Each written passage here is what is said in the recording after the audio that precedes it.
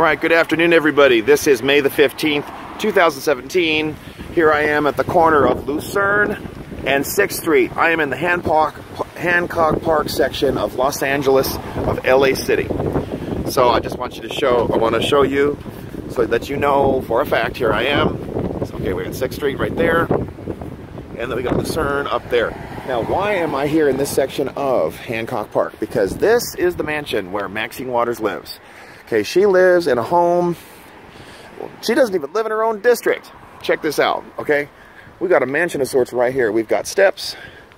We've got a property here. Bam.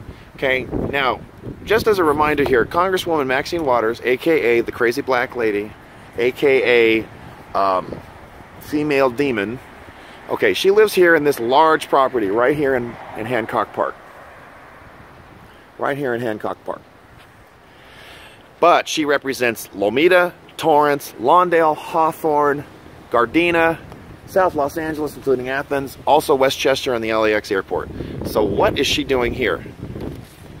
What is she doing here? This is outrageous.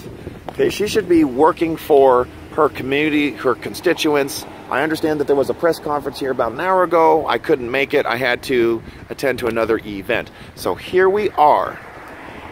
Okay, look at this. Now, how is it that a woman who's making $176,000 a year as a congressman, how is it possible that she now has a property this large?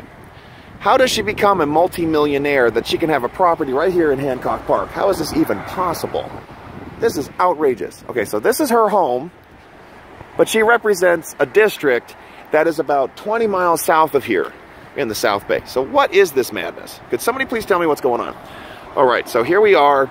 Everybody, this is where we have to start having our protests. 6th and Lucerne here in Hancock Park. This is a section of Los Angeles, California. 549 South Lucerne Boulevard. This is where Maxine Waters lives. This kind of a thing is just not acceptable. We just can't have this, okay? Maxine Waters, she doesn't care about veterans. She's not taking care of the homeless. She is opening up our borders. She cares about illegals, but she doesn't care about black people.